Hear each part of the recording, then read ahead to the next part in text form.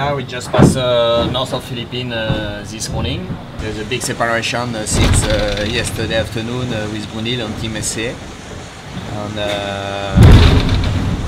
no, it looks like it could be a good move for them.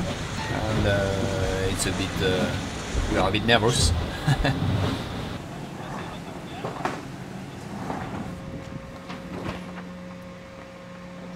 There was always an option to play the north early, and on our routing it looked like it could be better. We've however made the decision to stick with the pack now, is where you start to see the rewards of the northerly option.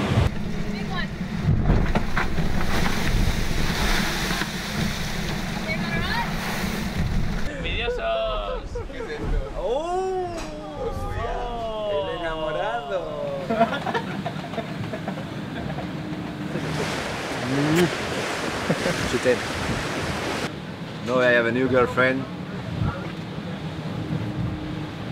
It's good to have a young girlfriend, you know. I'm sorry, but it was time for me to change.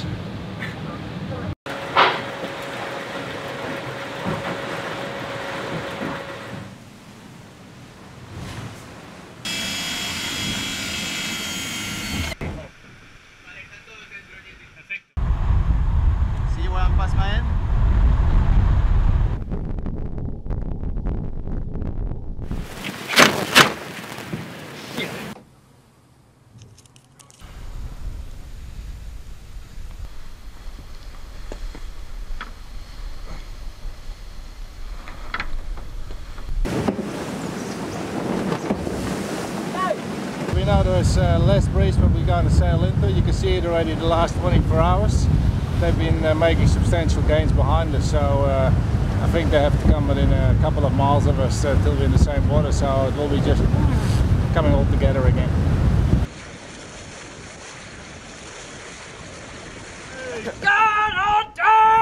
Right, who hasn't crossed the equator?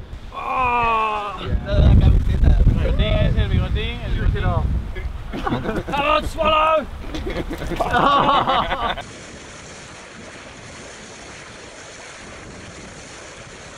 It's a good surprise. 48 hours ago, I think maybe less than that, we were last boat. I think everybody can win this leg today. Wherever the fit will be is very close. I think everybody must be in 10 miles.